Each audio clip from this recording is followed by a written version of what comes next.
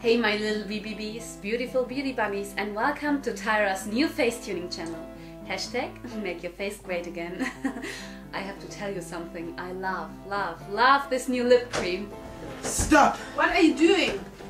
Who are you and how did you... We are the makeup agents for an environmentally friendly daily life. MEPV... whatever. That's great, but how did you get in my apartment? That's a different story, but it's way more important to talk about the thing in your hand. Your lipstick! Actually, it's a lip cream.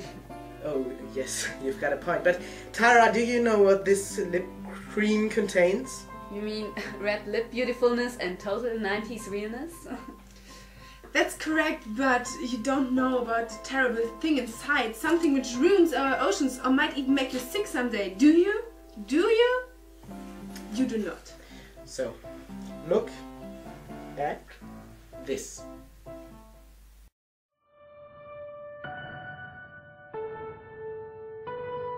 Even years ago, scientists knew about the big impact synthetics were going to have in our century. They could not imagine the dangers plastics were going to bring to our planet. Nowadays we have to face the consequences. When most people think of the dangers of plastic pollution, images of big plastic vortexes and polluted areas pop up in their minds. Most people do not know about the more recently discovered microbeads in the oceans, which are considered to be even more harmful. But what are microbeads? Microbeads or microplastics are small plastic particles in the environment which are smaller than 5 mm. They are classified in two different types: primary and secondary microplastics. Primary microplastics are purposefully manufactured and often to be found in cosmetics and beauty products, functioning as abrasives, softeners or binding material.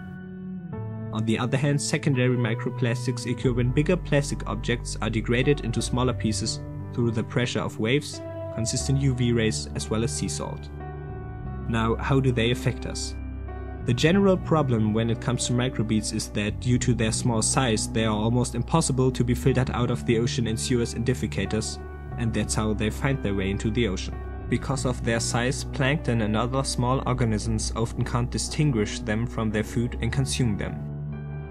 Plankton is an important food source for most of the marine animals such as fish, which make it possible for us to consume microplastics by eating seafood. Even though microbeads themselves are not thought to be dangerous, the heavy metals accumulated by them are supposedly cancerous. However, their effect on the human body is not fully researched yet. But how can you make a difference? It's quite easy. There are 11 different sorts of microbeads processed in cosmetics and hygiene products. You can simply avoid polluting the environment even more by paying attention to the ingredients on the label of your beauty products. See, it's not difficult at all. Now it's your turn to make a change.